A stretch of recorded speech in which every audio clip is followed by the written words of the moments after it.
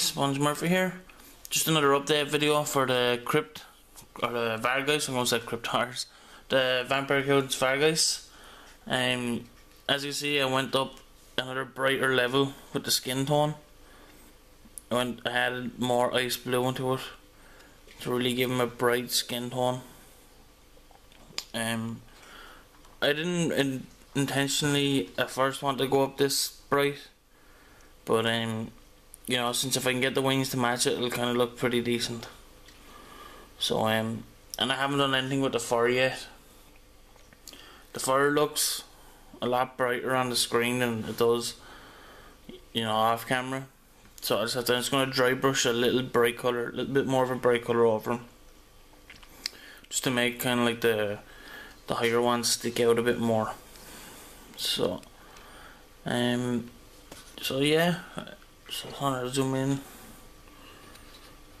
from there.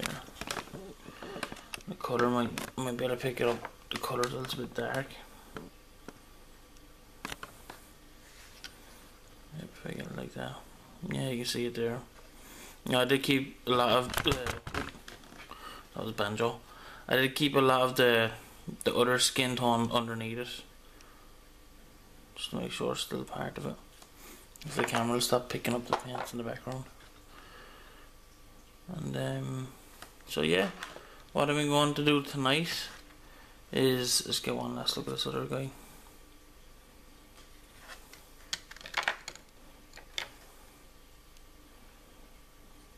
Now you see a lot of the kind of like his muscles are all highlighted there, and the skin underneath it is still the original colour. So the plan for tonight is, if I can get these to stand up, just get that paint from him. Yeah, they can all go up to the very back. Yeah, so there you go. I have all the wings. I said to myself, I'm really gonna have to start doing these wings, because I remember trying to do wings for the Vargheists ages ago. Yeah, and it's not that they're hard. It's just it can take a while, except for like the inner lines. You know, so it just takes a little bit of time on it. So I have one side done on this one, so I'm hoping that this colour will look nice. So I haven't done the other side yet, but I went for a purple. That's just the first base colour. And so yeah, I'm hoping to try and get at least one side done on all of them tonight, because it's pretty late now. I know I start doing painting so late at night time sometimes, but I guess you'll be able to get I'm hoping to try and get all of them. The only thing is, I'll show you with the brush. It's just I have to use the smaller brush just to go in along the insides like that. Just so I won't get any paint on top of the kind of like the skin things or whatever they're called. And then just, you know, just go over it with a bigger brush then quickly. So hopefully it shouldn't take too long. I'm praying to get it all done tonight. So I'm going to get started, and I'll do an update before I finish, and I'll see you guys in a second. Okay guys, so I got all the wings on. I got two sides done on them. So I said once I started, I said there's no point in stopping. Yeah, so I think they look pretty nice. I just put one coat of lick purple on it. I was wanting to put another like a wash over them, but I'm just going to leave it for tonight because it's pretty late and my eyes are starting to go funny. It's so late, I'm so tired.